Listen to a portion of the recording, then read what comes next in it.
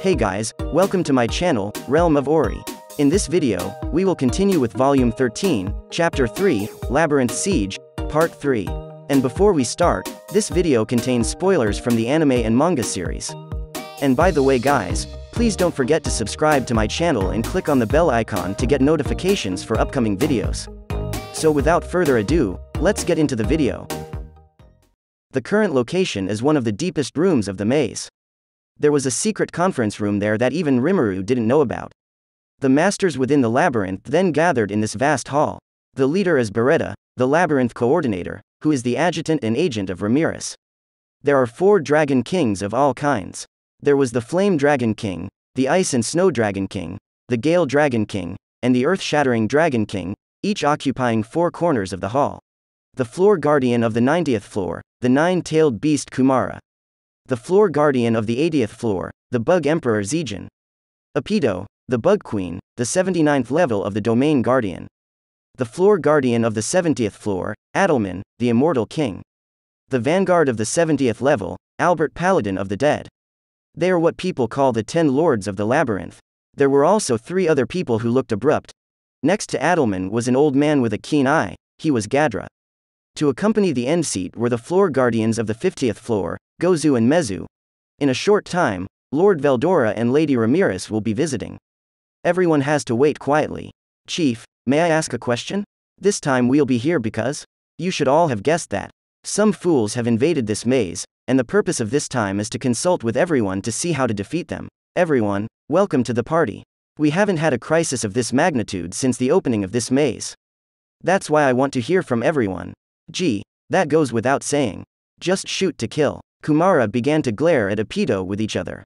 You've got a chance to appear on my floor this time, haven't you? Apido and those paladins should be playing satisfied these days, right? What's that supposed to mean? If it's Hinata-sama, it's not bad. A paladin is too weak to be an opponent, but it makes me feel even more bored. Kuahahaha. Everyone, stop arguing, and everyone can rest assured. This time there's a chance to prepare everyone for the battle on the field. According to what I've heard, the guys seem to think the maze is only 60 levels at most. Despite our outward propaganda that the maze has 100 layers, they don't believe it. Do people think it's okay to be so stupid? It's fun to make a scene with them, but it's a pain in the ass. Yes, that's it. Just like Master had just said, waiting for them to attack to the 50th level was really troublesome. Not only is it troublesome for us, but for each other as well. There are about 700,000 people crowded out there right now. Rimuru wants us to lure as many people as possible into the labyrinth. If they're all crammed in by the entrance, it'll take time, won't it? The sheer number of enemies is also a problem. So we intend to distribute the enemy forces separately from the beginning, sending 1,000 men to each floor. If you're lucky enough to draw straws, you might be able to run into some serious enemies.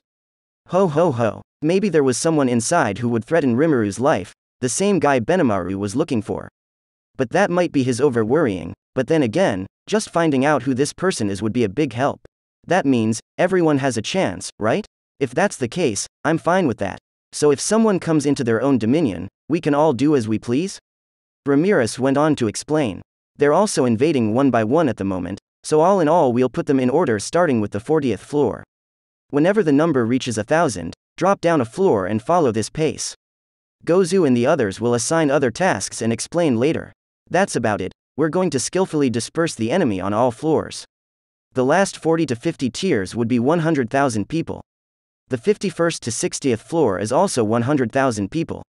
61 to 70 layers of 100,000. 71 floors to 80 floors and 100,000 81 levels to 90, 100,000. And then probably let each Dragon King deal with 10,000 people? If someone still keeps breaking in, it will divide them up to the upper floors. One more thing not to be forgotten, and only this time, we are going to change the rules inside the maze.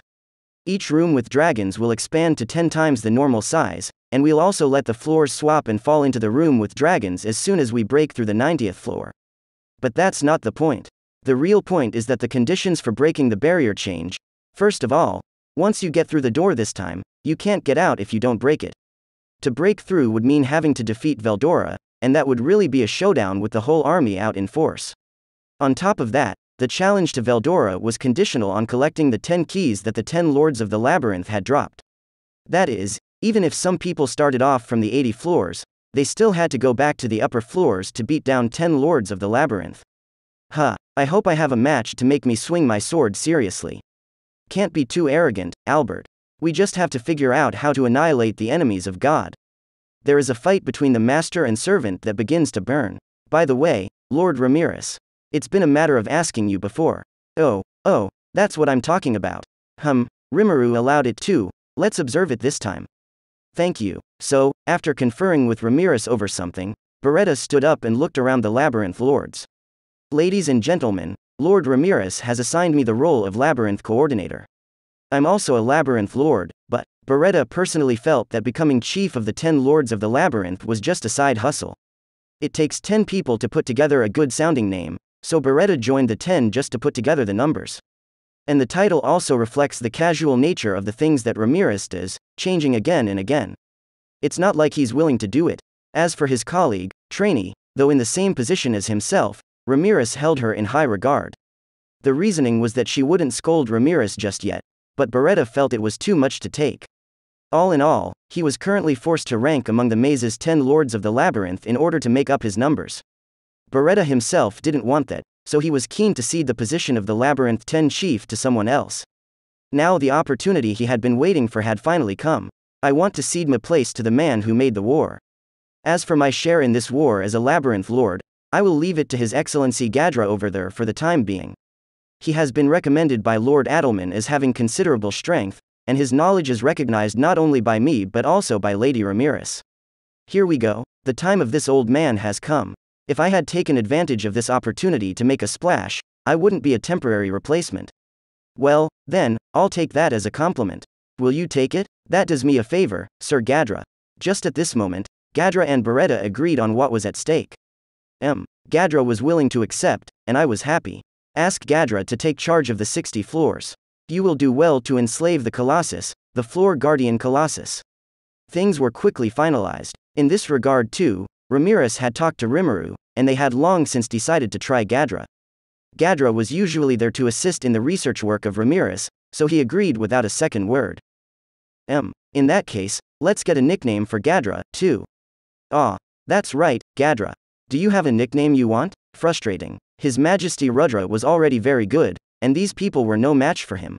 No, since the other party is a storm dragon and a labyrinth fairy, that's a natural reaction too. Should we name him the Magic Guide? Master, I think that sounds cool. Right? I'm cool when I'm supposed to be cool. Kuahahaha. That's right, I remember. Gozu and Mezu also have important missions. So, then, what are we responsible for? What's the best thing to do? Go to the 30th floor and stand by so that you can summon the monsters of the passers-by over there.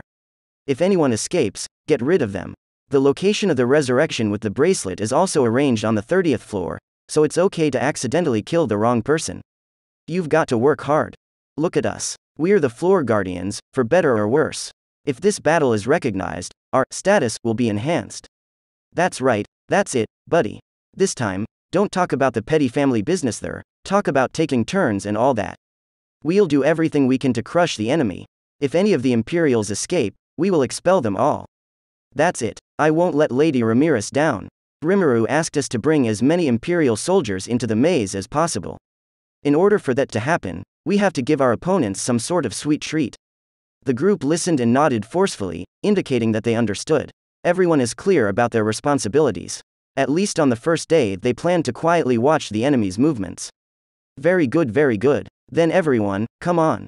By the way, Rimuru said he would be watching the battle as well. Not only is this a way to judge who should be Labyrinth Chief, it's also a chance for him to see how you all behave.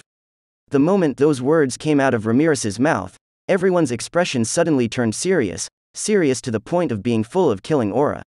You say Lord Rimuru will watch us? Zijin had originally been silent, and now even he spoke up.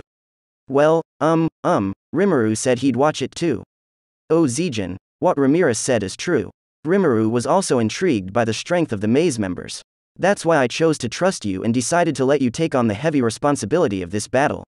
For Veldora, Zijin was an excellent apprentice to the combat training he had implemented since before. He's also a great player who has a long history of friendship with Veldora. Not only that, but depending on the conditions, he even grew to the point where he could fight Veldora to the point of being above even odds. Zijin was too powerful. To ask if there was anyone in the maze who could be Zijin's opponent, there was no one else but Veldora. Yeah? Lord Rimuru will be watching to see how we and others fare. It really gets my blood pumping. Let the adults see how much I've grown, and I'll show it all. Hey, that's a must. He says he's looking forward to it, so people are going to surprise him. From this point on, Ramirez stopped being merciful, so she would no longer be polite and would greet these enemies. Next, the soldiers of the Empire's generals will understand. They will witness the true gesture of this maze. Taste the fear. We are going to win. Dedicate the victory to Lord Rimuru. It became a signal that everyone was out in force. In order to get to the venue that had become hell, they'll wait for the guests to arrive.